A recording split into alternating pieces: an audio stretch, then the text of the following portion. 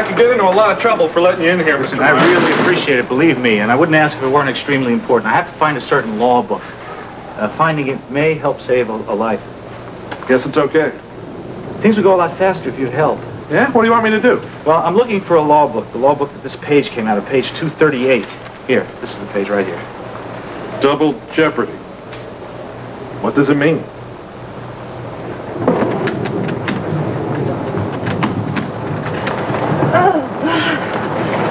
Oh, what a storm. Yeah. I really appreciate you giving me a ride home. Oh, that's all right. I'm just sorry I couldn't get you closer to campus. You're so soaked. I know.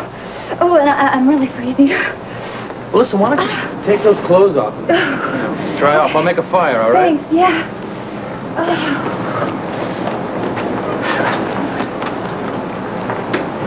Oh.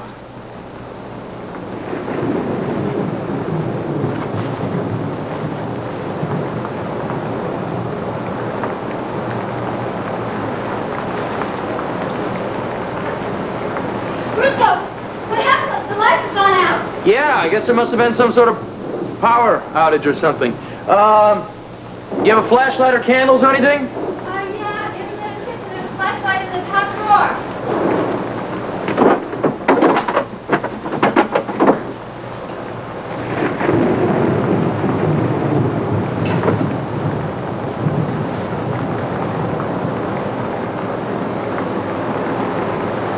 Oh, God, the radio says it really is for a hurricane. Yeah. They said, it's supposed to hit the whole East Coast, right? I think that's fine, don't you? Yeah, it is, really. You know, I'm looking for some candles, and I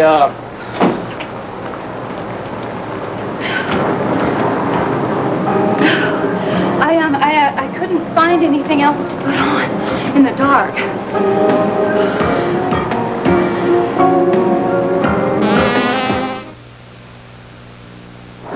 Please forgive me. It was dark, and this was all I could find to put on. No, you look fine. I was just, actually, I was looking for some matches to light the fire. Yeah, I keep them over here in the bookshelf. Oh, really? I guess I must have missed them. This is really the worst storm we've had. Maybe I should get a weather report.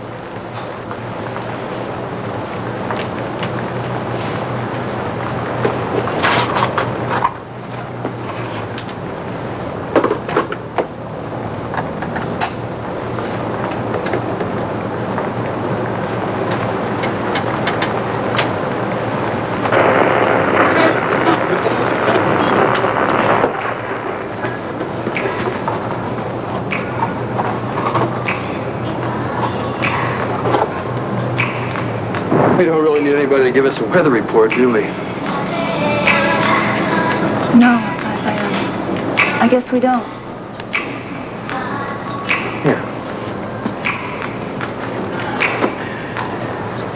Hang on. Sit down. Dry off.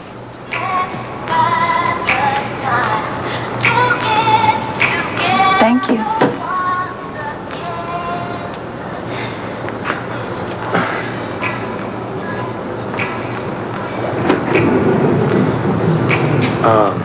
Here. I'll help you. Oh, no, you don't have to do that. I want to. Well, I guess I could use your help.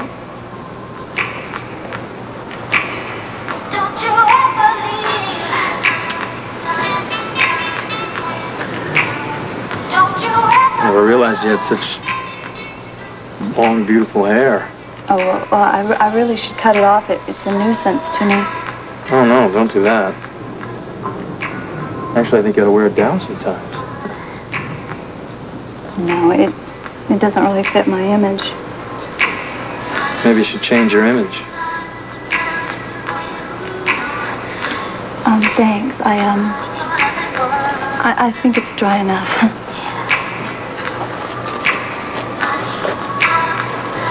Yeah, I'll do that. Oh, no, thanks. You've done enough. No.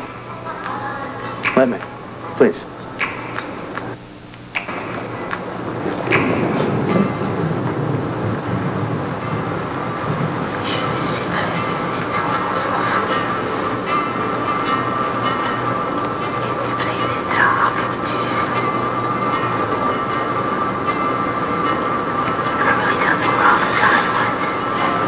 quite a puzzlement, Lucy.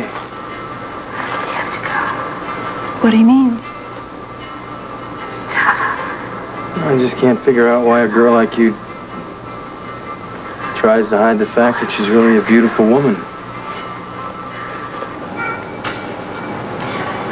Thanks. You know something? I don't understand why you would settle for a fantasy lover. Fantasy lover? Kevin O'Connor. You spent that whole time in love with him, and you didn't even know it. When you could have any man you wanted, Lucy. Do you really think so?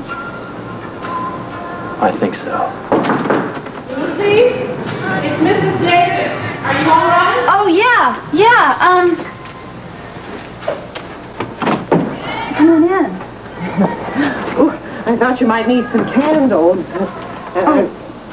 Since the lights are out here. Oh, I'm sorry. I didn't realize you had company. Oh, no.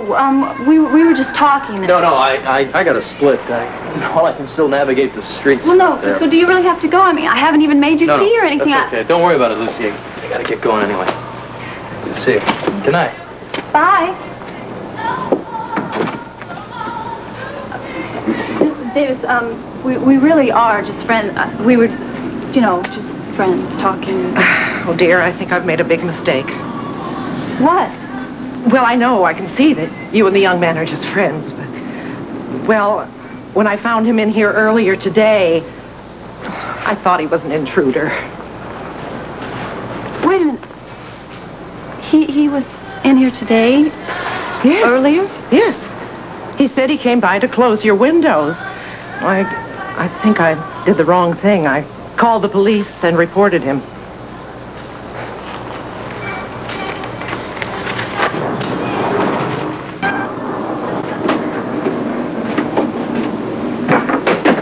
Any luck getting through to Laurelton? No, the lines are still down. I couldn't even get through the hospital. Guess we were lucky to get home at all last night. On the other hand, I sure wish you could have stayed at Lucy's. You may have come up with that law book. You sure it wasn't in the library? I looked through every damn law book in that library. Nothing. You didn't see anything that even looked like it at Lucy's, huh? Well, I didn't really get a chance between the lights going out and Mrs. Davis showing up. Mrs. Davis. You've got to come up with that law book. And those sexy clothes of Lucy. I sure wish Miss Davis didn't come in when she did. I don't. What do you mean? Well, it was getting a little close, that's all. Is Lucy coming on to you? No, not exactly. But when she came out in that robe and I started brushing her hair, let's just say that it got a little warm. That's all. I'm glad Mrs. Davis came in when she did. In other words, our cool Miss Coe is not exactly cool. She got some incredible legs, Jake. With her hair down like that and the legs, I mean, she looks like a different person. I don't want Felicia to hear this, okay? She wouldn't understand. Sure she would. You're an undercover cop doing your job. She wasn't turning you on, was she? Not really. But I can definitely see how some guy would be turned on to her. Like Kevin, for instance. No, Felicia's the only lady that turns me on. Speaking of the devil. Hi, honey. What are you two doing up so early? Just having some coffee. Would you like some? Yes, thanks. Well, honey, I was worried when I woke up and you weren't around. Where were you? Oh, Jake and I just stayed up all night keeping our ear to the radio, because of leaks. It's a good thing I bought batteries last week. The power went out last night. I wonder why all those candles were burning. We go bring the radio in here. We haven't had an update recently. Tried to wait up for you. Mm-hmm. I'm glad you didn't. I'm not. I put these on. Just for you. Well, I'm sorry again about your friend Frisco. I hope I didn't embarrass you two. No. Like I said before, we really are just good friends, Mrs. Davis. Well, I'm glad to see that you have such nice friends. Briscoe is a very charming young man, and so is that lawyer friend of yours. Lawyer? Yes, Mr. Meyer. Jake, isn't it? Oh, I forgot to tell you. He came by the other day. He did. I swear my memory gets worse every day. He came by with some papers, and he helped me out with the trash. Such a nice gentleman. Yeah, he really is. Funny, he seemed fascinated by the fact that you had a back door. I can't imagine why that would interest him so. No, neither can I, Mrs. Davis. Well, Lucy, I want you to feel free to invite your friends over any time you want. Thank you. And I'm really sorry I kept you up all night. Nothing to apologize for. You're good company. However, I would tell my friends not to use the back door. Oh, why? Well, you know that nosy Mrs. Dawson that lives across the alley? She sits in her window day and night and watches everything that happens. And she'll tell it to anybody who'll listen. She even caught your friend Jake's ear one day.